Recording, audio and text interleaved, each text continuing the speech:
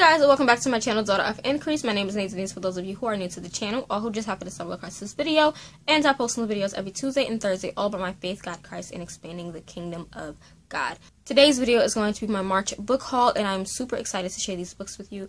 I did purchase 3 books on my own, so I'm going to share those with you first. So, for those who don't know, I was recently in Nashville, Tennessee with my pastor and my bishop doing some ministry work, and we were able to stop at Lifeway. I went to Lifeway just because I work with them with their B&H Books I guess publishing company, as well as with Lifeway, and I wanted to visit the headquarters. Why not? So I went. They was having a sale, and I got 3 books.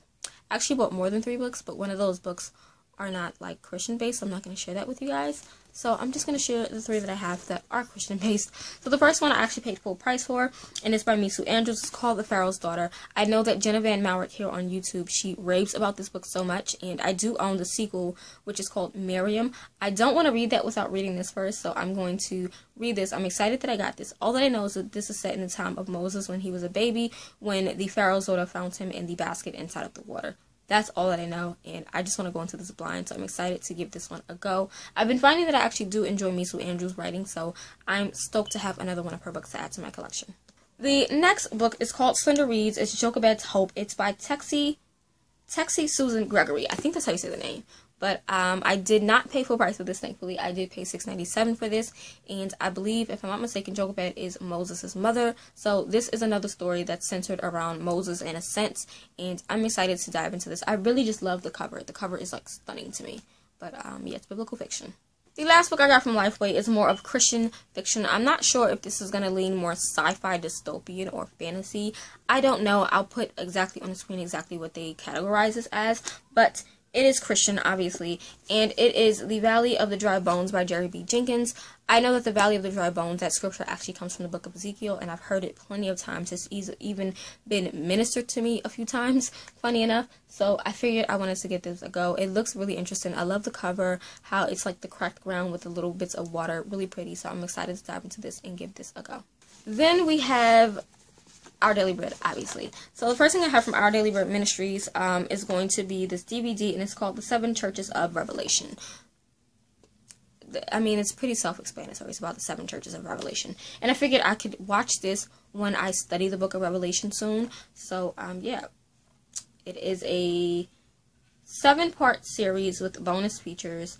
Each program is about 25 minutes each. So, I'm excited to dive into this and learn more about the churches of Revelation. Then, obviously, I got the cute little booklets. So, I have 2 from Discovery series. This one is called Biblical Meditation, Developing a Heart for God by David Beaty.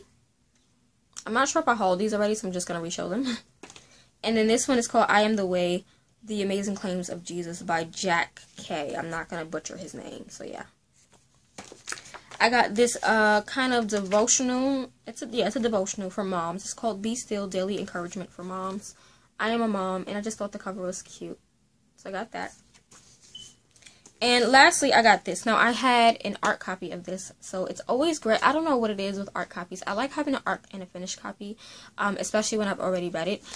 So this one is by Liz Curtis Higgs. This is 31 Proverbs to Light Your Path. So she has this one, and she also has another one called 31 Verses to Remember or Keep on Your Heart or something like that. I have an arc of that, so I'm hoping to get a physical, like, finished copy of it. But I have this. It is Christian nonfiction, and it's based on scriptures, so I'm excited to dive into this again.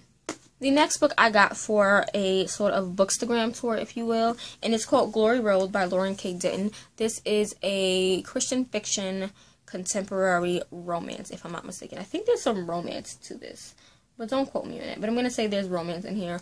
But I know for a fact that this is contemporary. It's clean, and I'm excited to dive into this. The next book is more on the sort of historical side. It's historical romance.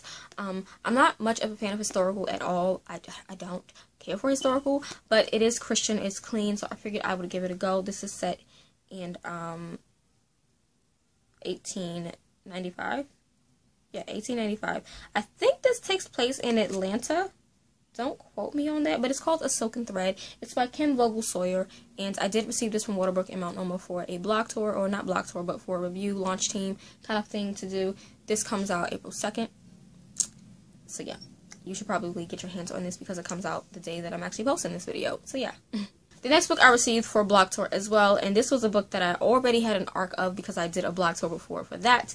But no, I actually did the launch team for that, and that was not too long ago. So the fact that I now have a finished copy of it, plus a personal letter from the author, like she wrote a personal letter, I thought that was cool. So it's going to be The Brave Art of Motherhood, Fight Fear, Gain Confidence, and Find Yourself Again by Rachel Marie Martin. I do have an arc. I hauled it before. I have a finished copy. Can't wait to reread it and see if they have changed up a few of the notes or points in this book. I think as a mom, I am a mom of a 5-year-old. So I think as a mom, this was a really great read for me. And it came at the time that I needed it. So I am going to be rereading it to see if I still have the same thoughts and feelings. The next 2 books are from Baker Publishing, obviously, and these are both from Baker Books, which is a division of Baker Publishing. But this is called Assured, Discover Grace, Let Go of Guilt, and Rest in Your Salvation by Greg Gilbert. I think this is super, super cute. I love the cover. It's a really thin book, so this is definitely going to be a quick read. But I feel like even though it's a thin book and it's a quick read, this is going to be very much heavy on the reading. So we'll see. I really love it, and I just love the seal on it with the cross. Super cute, so I can't wait to dive into this. The other one that I got is called The Power of Christian Contentment, Finding Deeper, Richer, Christ-Centered Joy by Andrew M. Davis. Here is the cover. It's really pretty, and I got this and requested it because my word of the year is peace, and with peace you have contentment. So I figured this would be a good one to kind of read and study when I am doing my kind of like topical study on peace and contentment in the Bible. So got this, and the cover is stunning, obviously. The last 3 books I got from B&H Books, which works with Lifeway. I did do 5 books from them. 2 of them are not here. One is actually going to be arriving the day that this video goes up, and then the other one is on back order. So I don't have those, so you'll see those 2 books in my April book haul, but these 3 I can show you now. So this first one is called Sick of Me by Whitney Capes. It's From Transparency to Transformation. This is a Christian nonfiction, obviously, and it sounds really interesting. I just love the idea of you being sick of yourself, because I know we've all come to the point in our lives when we were like sick of ourselves and we wanted to have a kind of transformation spiritually. So I am excited to dive into this and see what it's all about. This next one is called Open Door Living by Jen Schmidt. Easy Ways to Share the Gift of Hospitality. I love this book because there are recipes in here. Let me see if I can find one of the recipes. Okay, so I just had to find the recipe. So there are recipes, like I said. There's a perfect party pork, easy beef barbecue chicken, and other like things. It's a checklist. There's a 2-ingredient homemade sherbet and easy ravioli bake. There's just so much, and there's like so many cute photos. I love the typography in here. So it's a really cute read. This is definitely one of those kind of coffee table books, but because it is a recipe book, I am going to keep this with my other recipe books and knock some of these recipes out for myself and try them down the line, who knows when. But I really just love the watercolor feel and the cloth kind of material on this book. It's really pretty. So we have this one. The last book I have is one that I got from Dorena Williamson, and my son actually adores her book. She has colorful and as well as thoughtful, which I do own both of those. We read these. They're amazing. This one is called Graceful. And I can't wait to read this with my son and by myself. I don't know what it is. I do like reading like little kid books sometimes when I feel like I'm overwhelmed with reading so many Christian nonfiction books and like my secular books. Sometimes I just want to read something that's lighthearted, fun, and whimsical, but still has a good message, and that's what these books are. The artwork in these books are stunning, and this is illustrated by Geneva B, so you guys know. But like the artwork and the illustrations is amazing.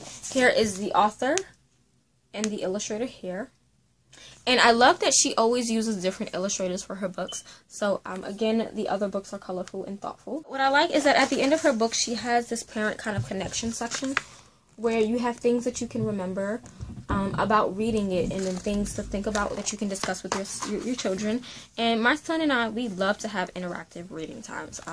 You know, sometimes I'll let him take the book, and though he can't pinpoint every word, I'll tell him to tell me a story based on the pictures. So he'll go looking through the pictures and make up crazy interesting stories. But yeah, I'm excited for this book, to read it for myself and with my son, and just to see, you know, what it's all about. Just, this is pretty. But yeah. So those are all the books that I got for the month of March. Probably will have a lot more in April. We'll see, because I have a lot of books that are still not here yet that are on the way here.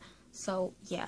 But other than that, if you want to see a review on any of these books, let me know. I can get that done for you guys. If you have any comments, questions, or concerns, leave them down below in the comment section. Links to every book is down below to Amazon.